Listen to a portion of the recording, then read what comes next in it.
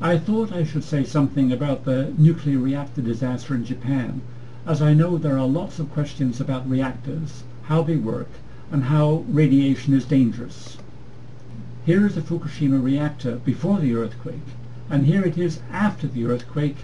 It sustained considerable damage. In this part, I will talk a bit about the types of radiation. In part 2, I will explain how reactors work, and finally, in part 3, discuss some of the effects of radiation on humans. In the past, the job of the early alchemist was to change elements into gold.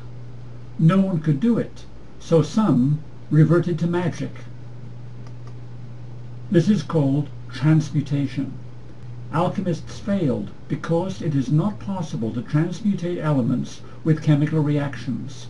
You need nuclear reactions, and the energy is much greater than the chemical energy because of E=mc².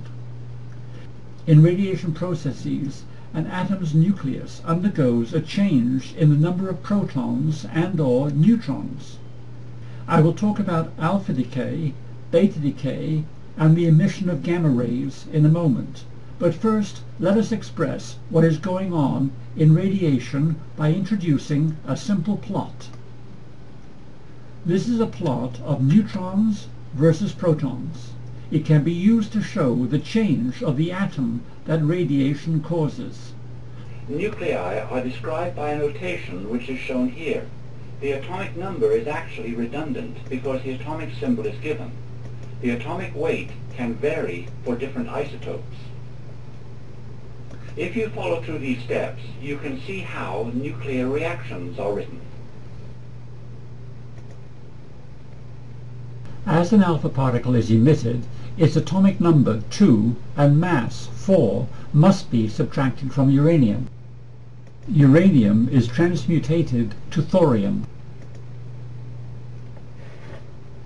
So uranium-238 decays by alpha decay as the alpha particle is emitted. We can indicate that by a change in the point of the graph, because uranium-238 has lost 2 protons and 2 neutrons, so the lower spot corresponds to thorium. Let us look at some types of radioactive decay.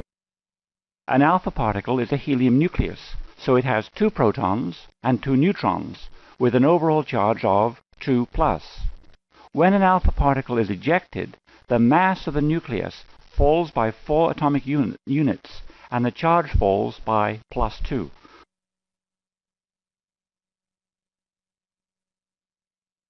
A beta particle is a name given to an electron that is ejected from a nucleus in nuclear decay. When the beta particle is ejected, the number of protons increases by 1, and the number of neutrons decreases by 1. A positron can also be emitted. This has the opposite effect to beta emission, raising the number of neutrons by 1 and lowering the number of protons by 1.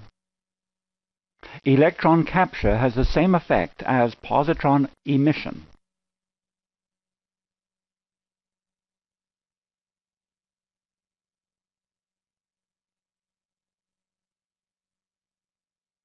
Nuclei have quantized energy level structure, but the energies involved are many orders of magnitude greater than the energies of valence electrons.